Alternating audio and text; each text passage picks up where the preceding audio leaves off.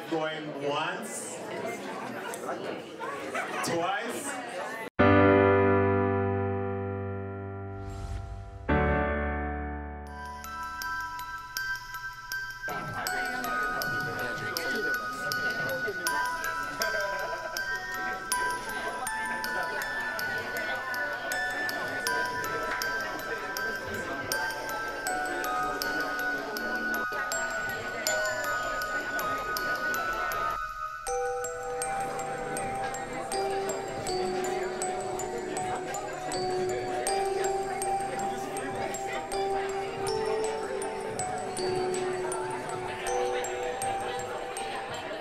Okay, so let's talk about the process of your work, right?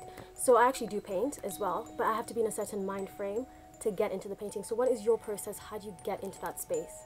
Well, it's different because, you know, if you live in New York, it's not a game. Yeah. There's no, you know, it happens like that. So, you know, when someone says dance, you dance. When they say sing, you sing. You know, when they say paint, you paint. So I think for me, the mindset is that when I jump on this painting, it's like a mixed martial art fight. I'm not stopping until I end up with the best painting you've ever seen.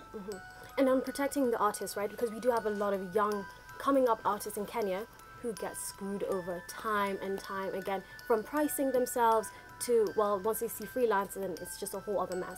What advice would you give them when starting out and just developing their work? Study economics. You know, it's quite simple. The rules are always the same. Take the time out, go to YouTube, go to khanacademy.org and study economics, microfinance, study what money is. Because as an artist, you're creating a commodity. That commodity is being traded for another commodity, which is money. And that person who's getting that painting, they're probably trading it for another commodity, which is more money than they bought it from you. And the person who gets it puts it on the wall, and it's technically something to ease their mind and soul, but later on, it's traded as an investment. You know, so once you understand this, you understand that, you know, there's a price for you. Your time is actually your investment. Your time, your materials, and then you want to return on that. So you have to determine what your time is worth, what your materials is worth. Always, if you know, there's a whole thing called 2.5, like wholesale, retail, right? Wholesale, that's the cost of it. So you're gonna sell wholesale to someone. That person's gonna put it in retail.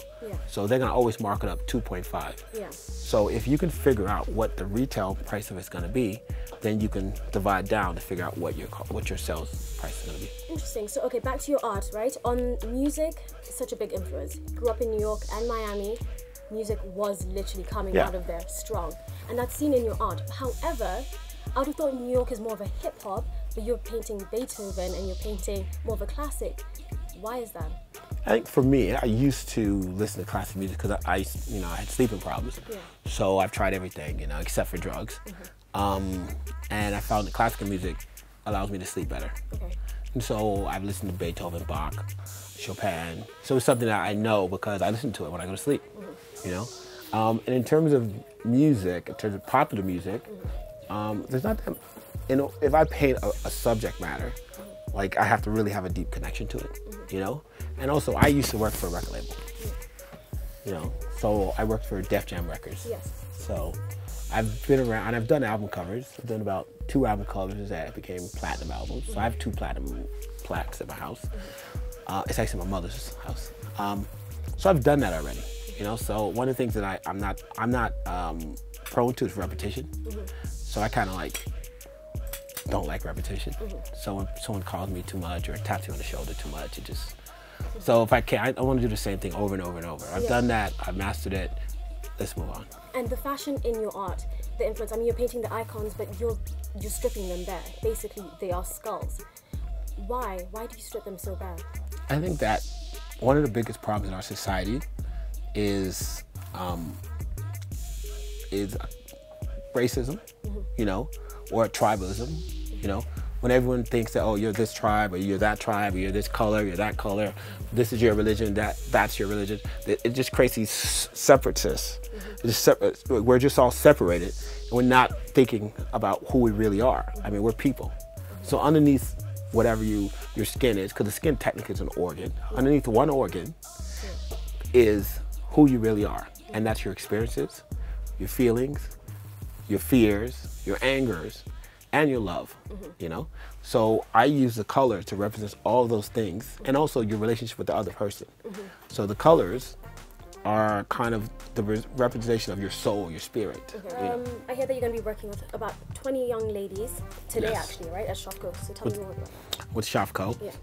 It's pretty much a kind of mentoring and painting session where I sit and talk with them about creating art and also the business of art, and also the business of succeeding, you know, because succeeding is a business, you know.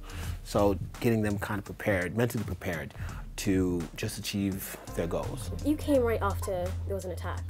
Yes. And a lot of people have pulled out of coming into Kenya Yes. because of fear. Why? What made you say, you know what, I'm still coming?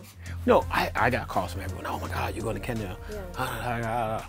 I stand more of a chance getting shot in America than I do in Kenya. You know, I mean, it's just the numbers. I look at numbers. If you look at the stats of stabbings, robbings, murderings. I have a studio in Miami, and you go and look at their stats. They're just much higher. So the chances of me getting in an attack here, it's very slim. You know. So, and also, like, I'm for supporting African countries. So why would I pull out? I mean, that makes no sense. If I'm for it, then even if it's at the risk of my life, I would do it. You had a speech impediment when you were younger. How does that influence your art now? Well, it's actually really funny because people say I talk a lot, you know, but when I was growing up, I didn't really talk, you know. Actually, I probably didn't talk until have real cohesive conversations with people until probably 23, 24, you know. My friends knew me because they could understand me. But if you didn't know me, you're like, what is he talking about? Because it was very technical. So anything technical, I knew how to, like, you know, just rattle it off, you know.